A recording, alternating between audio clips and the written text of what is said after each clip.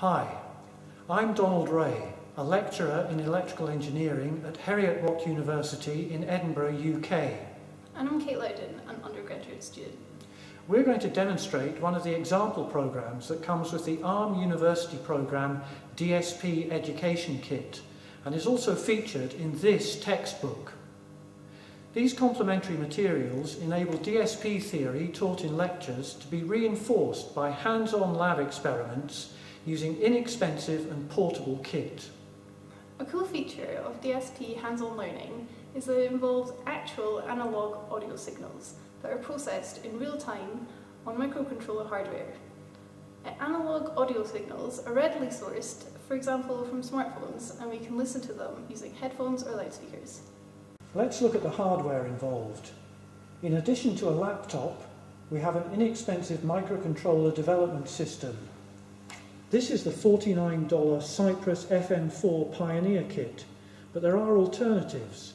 For example, these two development kits from ST Microelectronics. What all of these have in common is an ARM Cortex-M4 core. What's cool about ARM Cortex-M4 is that it's a DSP-enhanced processor capable of real-time digital signal processing, for example, filtering and FFT of audio signals. Cypress FM4 has a 200 MHz CPU clock, and on the same circuit board is a Wolfson audio codec. This codec was used in the original iPod. These microcontroller development kits are inexpensive enough that students might even purchase their own. They are useful for more general microcontroller courses and not just for DSP. We can do a number of different experiments using this equipment alone. For example, we can delay signals,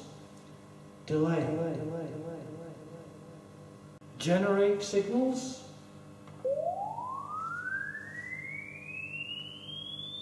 or filter signals.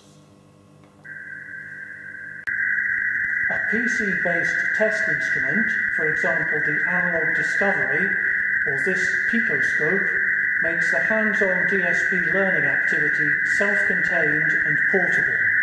You can use the free version of MDK ARM to run example programs from the education kit or from the book.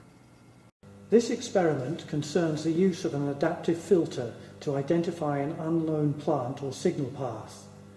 Adaptive filter theory is covered in the education kit lecture slides and in the book, but we don't need to understand how the filter works. All we need to accept for now is that it will adjust itself so as to emulate the unknown signal path, minimizing the variance of the error. So let's run the program. What you can hear is the error signal diminishing as adaptation takes place. We've set the adaptation rate very, very low so that we can appreciate what's happening. We can also, on the other channel, listen to the pseudo-random signal applied to the system. While the program is running, we can see the changing weights of the adaptive filter here in MDK ARM. At first sight, the signal path identified is trivial. It's a cable looping headphone out back into line in. But if we halt the program and save the filter coefficients to a file readable in MATLAB, we can plot the adaptive filter's impulse and frequency responses. We can identify a latency in the signal path, and the shape of this part of the impulse response corresponds to a low-pass magnitude frequency response. This is a remarkably accurate representation of the characteristics of the signal path. If we want, we can add a filter designed using MATLAB and implemented in real time by the microcontroller to the unknown signal path. Here are the results for a bandpass filter.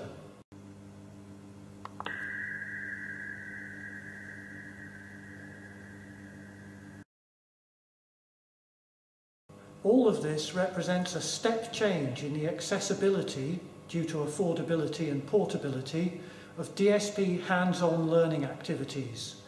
And this is an exciting opportunity for students to develop a deeper appreciation of fundamental DSP concepts.